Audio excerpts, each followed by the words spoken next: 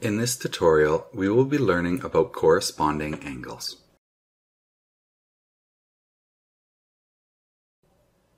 When two lines are crossed by a third line, it creates a transversal line. The transversal line also creates angles between the lines. When two angles are in matching corners like they are here, they are called corresponding angles. Here are all the corresponding angles we can currently see.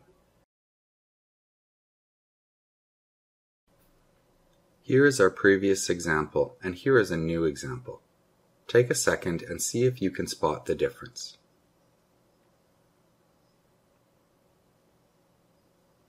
Good.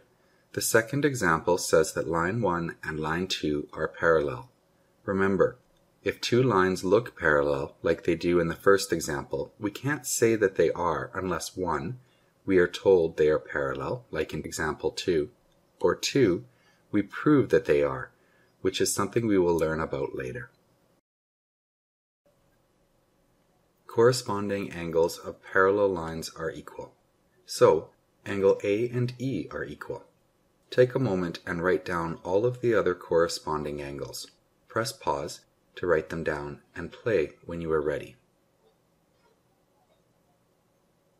Good. Here are all the corresponding angles, which are also equal because the lines are parallel.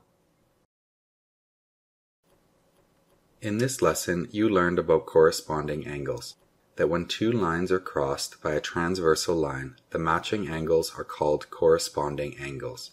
You also learned that if those two lines are parallel, the corresponding angles are equal.